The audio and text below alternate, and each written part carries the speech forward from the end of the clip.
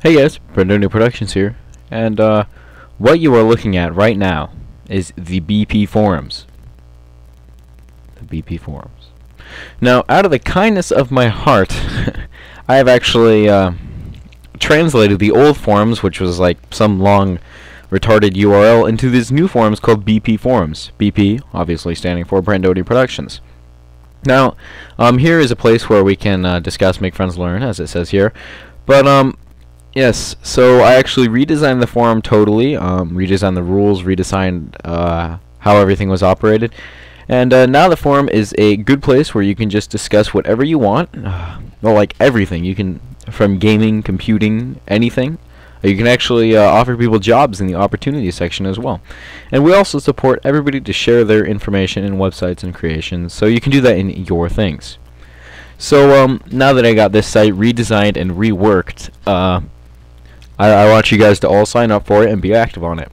And here's the URL, bpforums.info. Look at that, simple, bpforums.info. Alright, well, enough advertising for my forum. Just remember to go sign up. And so now we're going to start a new sign up for the forum project. And this project is actually going to sign up for the forum. It's actually going to get a certain file, sign up for the forum, and see if it exists in a certain directory.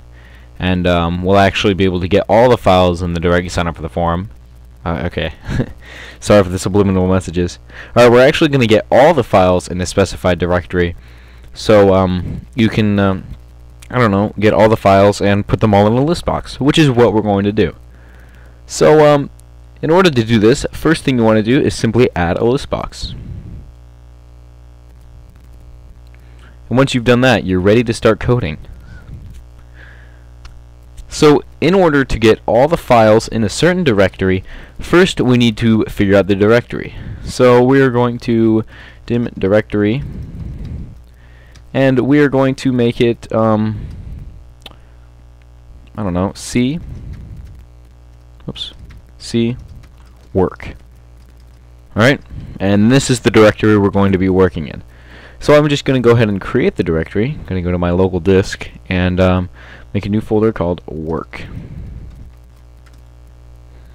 Alright, so now what we need to do is dim dir info, you can name it whatever you want, as new system.io.directory info.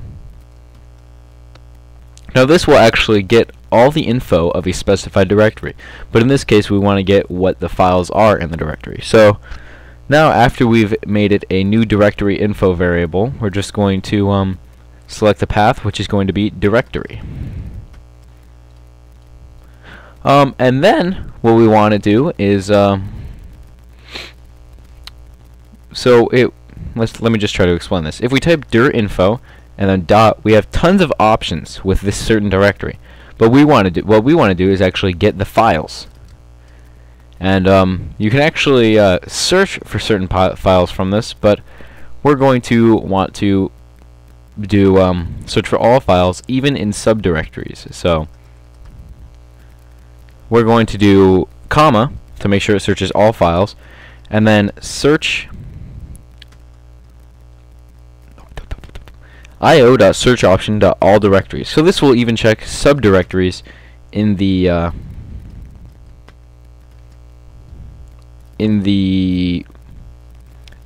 folder C/work. It will check all the subdirectories. And what we're searching for is an asterisk, which is pretty much just means anything. Okay, so and now we are going to save a new variable as dirinfo.getFiles. So we're going to actually get an array. So we're going to dim files, and then we put the parentheses around it to make sure it's an array as string, right? And a array is pretty much just a string that can hold multiple things. So in a way, it acts just like a list box. So we're going to say files equals dirinfo.getFiles. Actually, what we need to do is, instead of making this a string, we need to make it as system.io.fileinfo. So it'll actually get the information about all these files. And then what we want to do is check each file in this variable files. So we want to say for each file in files, listbox1 .items .add file.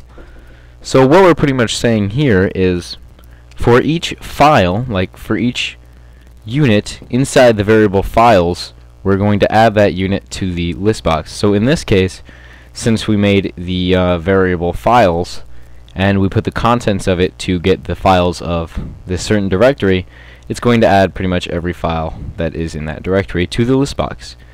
So now we can test it out. We can actually add files to our directory. So I'm just going to right click, say new, and then rich text document, and I'm just going to name it lol. So now when we start up the application, it should load and lol should appear in the list box. And if you look at that, lol.rtf is actually in the list box. And we can actually add more things as well.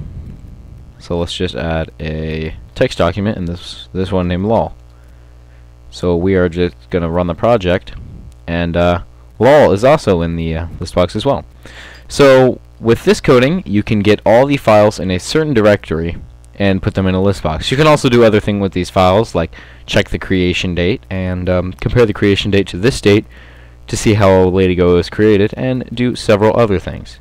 So thanks for watching this tutorial on how to get the files in a directory. I'm sorry if I was talking a little too fast. I'm kind of hyped up at the moment. But yes, just remember to sign up for the forum, rate, comment, subscribe, donate if you really are feeling charitable, and have a great day. Alright, see you guys. Bye-bye.